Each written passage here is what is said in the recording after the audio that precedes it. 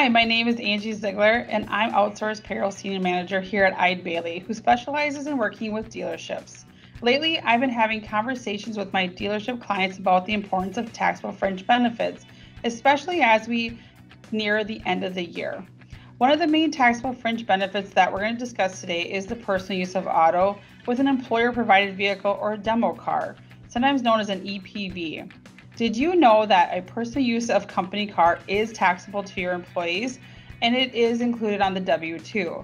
However, business use of a company car is a working condition fringe benefit and would not be included on the W-2. However, you need to get your employees to follow an accountable plan. In an accountable plan, you have to have the employees document the date, the miles, and the business reason as to why it is a working condition fringe benefit for it to not be taxable to them. You are required to report this at least once a year on your employees' paychecks for it to be on the W-2. Now, I would suggest doing this more like monthly than once a year.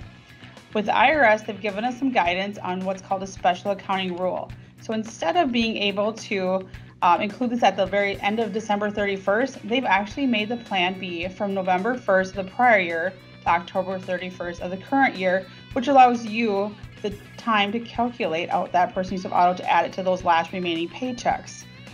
There is some special exemptions though for demonstration vehicles that you would not include in your employee's paycheck.